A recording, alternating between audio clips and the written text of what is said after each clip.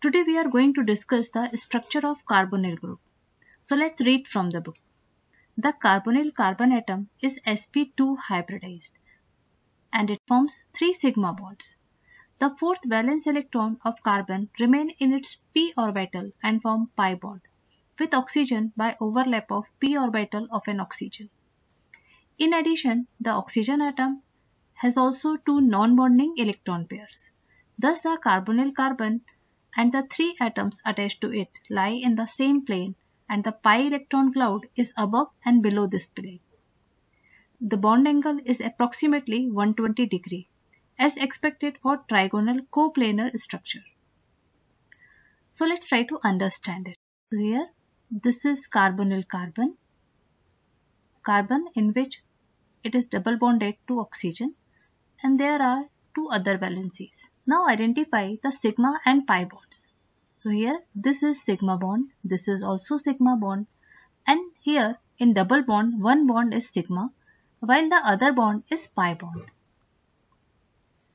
This carbon has formed 3 sigma bond and 1 pi bond. For the formation of 3 sigma bond, it utilizes hybridized orbital. Hybridized orbitals. So for the formation of 3 hybridized orbital, carbon utilizes 1 of S and 2 of P. So thus it gets sp2 hybridized orbital for the formation of 3 sigma bond. So the hybridization of carbon is sp2. For sp2 the geometry is trigonal planar geometry.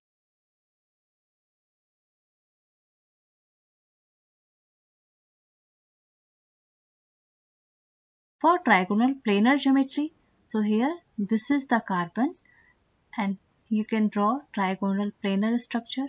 For this the bond angle will be 120 degrees. So one of the sigma bond is formed with the oxygen and the other pi bond is formed by the unhybridized p orbital. Pi bond is formed by unhybridized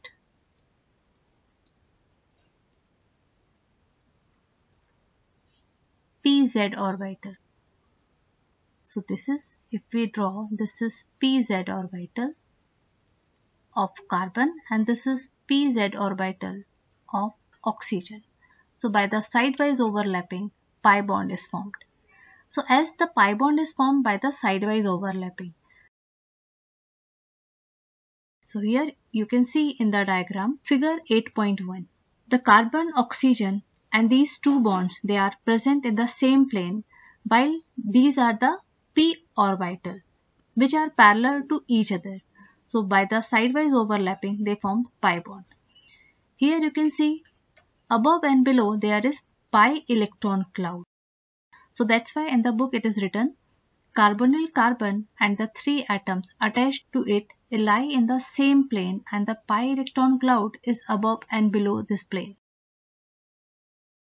The carbon-oxygen double bond is polarized due to higher electronegativity of oxygen relative to carbon. Hence the carbonyl carbon is an electrophilic Lewis acid and carbonyl oxygen is nucleophilic Lewis base center. Carbonyl compounds have substantial dipole moment and are polar than ether. The high polarity of carbonyl group is explained on the basis of resonance involving a neutral A structure and dipole B structure. So let's try to understand it. Here this is carbonyl carbon and these are the 2 sigma bonds. Here oxygen is more electronegative than carbon. There is electronegativity difference between carbon and oxygen. So that's why you can draw the dipole moment towards oxygen. As there is shift in electron density, oxygen will develop delta negative charge and carbon will develop delta positive charge.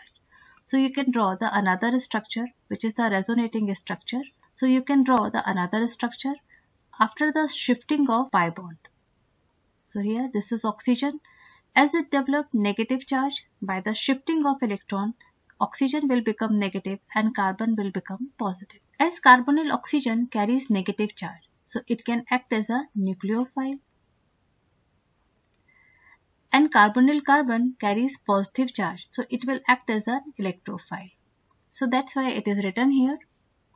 Carbonyl carbon is an electrophilic, means Lewis acid, while carbonyl oxygen are nucleophilic, means Lewis base center. Carbonyl compound have substantial dipole moment. As we have seen here, there is a dipole moment.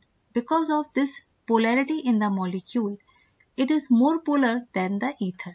And this polarity you can explain by these two structures. Now let's try to solve these questions. Write the structure of the following compound. So let's try to solve first question. Alpha methoxy propane aldehyde. So let's try to draw the structure of alpha methoxy propane aldehyde.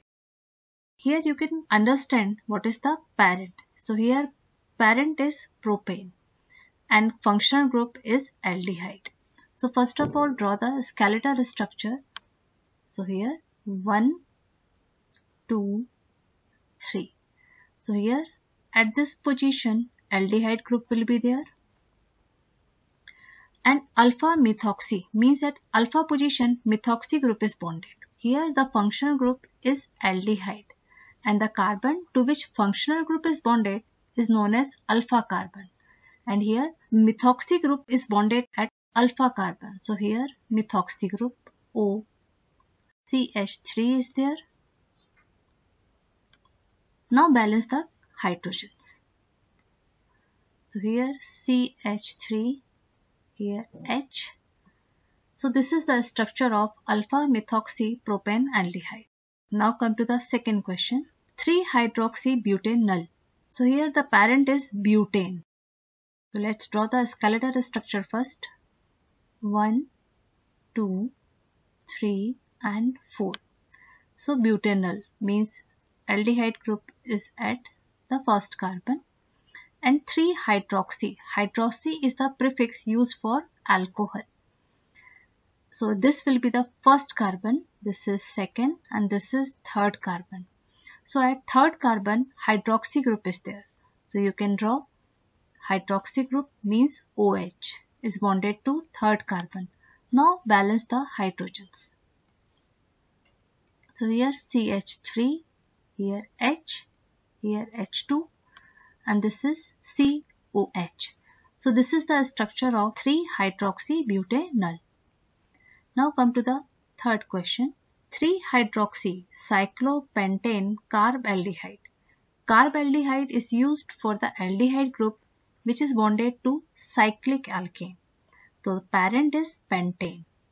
So let's draw the structure of pentane, cyclopentane.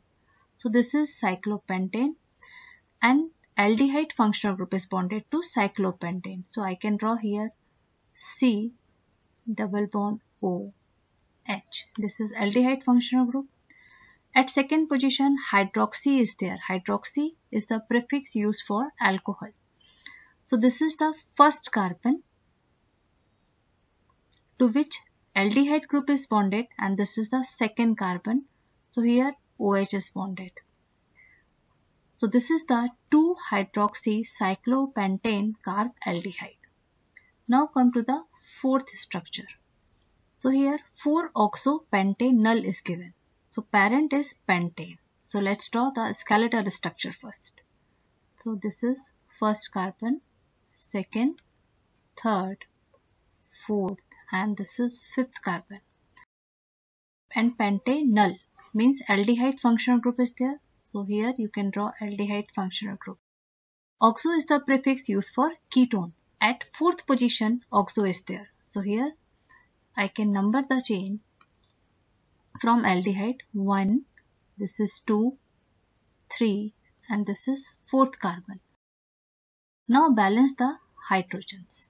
So here CH3, CH2, CH2 and COH. So this is the 4-oxopentanol. Now come to the fifth question.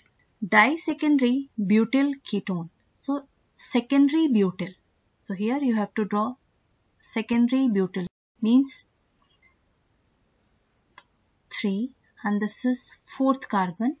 This is the secondary butyl because this carbon is the secondary carbon as it is bonded to two other carbons. It is bonded to carbonyl carbon. So here this is C double bond O ketone, and on the other side also secondary butyl group is there. So this is the structure of secondary butyl. Now balance the hydrogens. So here CH3, CH2, CH, CH3, CH, CH3, CH2, and here CH3. So this is the structure of disecondary butyl ketone. Now come to the sixth question. 4-fluoroacetophenone. Acetophenone means this is benzene, and C double bond O CH3 is there. So this is the structure of acetophenone. And here at fourth position, fluoro group is bonded. So here I can number from here. This is first carbon, second, third, and this is fourth carbon. So at fourth position, fluoro is bonded. So here fluorine is bonded to fourth position. So this is the structure of 4-fluoroacetophenone.